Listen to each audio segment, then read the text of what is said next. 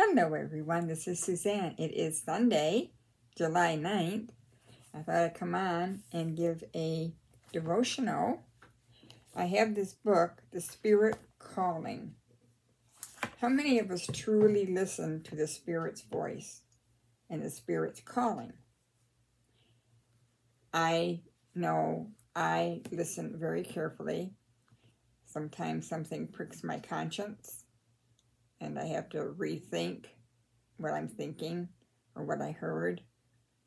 Holy Spirit points me to the truth of God's Word, and the Holy Spirit keeps me safe from harm and danger. So we have to listen. There's a lot of things the Holy Spirit does behind the scenes that we don't know. We need to love the Holy Spirit and pray that the Holy Spirit will guide us in the right way through the scriptures. All right, the name of this devotional today is My Power, Your Gain. Genesis 6:3.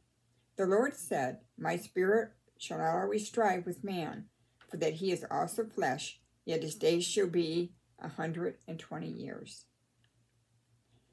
I gave humanity a reprieve for over a century before the flood came. The point was to allow time for anyone to come to repentance. During the wait, I battled the enemy in the world and the sin of people. I restrained evil so that the work of the building of the ark could be done. Not just the work of the ark, but the work in people's soul. I still do that today, beloved. When the sun shines and the sky is blue, that means I withheld the storms. When a hurricane hits, I protect lives. When an illness comes, I bring healing. I know you still see evil in the world. You ask why certain things have been allowed in your life and in others' lives. As bad as things may seem right now, I'm still battling the enemy for you.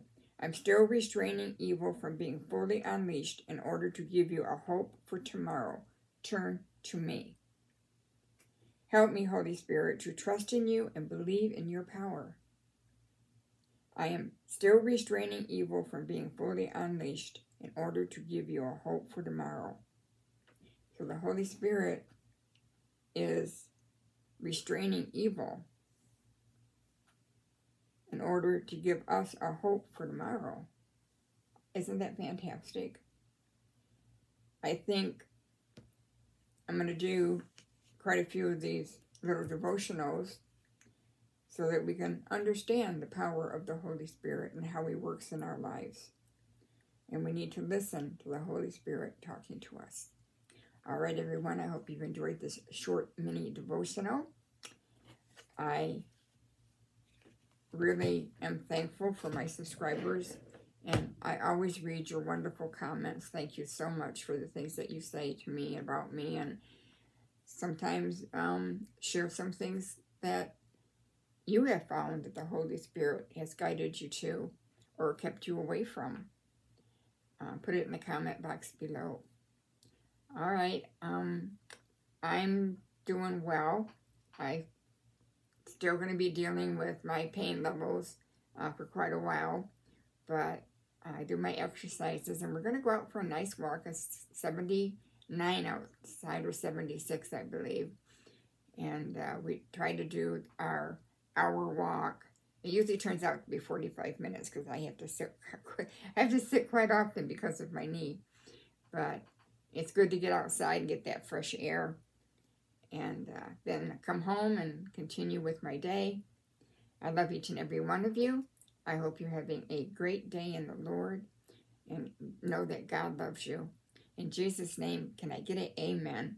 All right, everyone, Lord willing, I'll be on tomorrow. We are going back to our study in Revelation. I'm so excited. We will be talking about the church at Thyatira. It's an interesting little church, and we'll see what God has to say about that church. All right, everyone, take care. Bye-bye for now.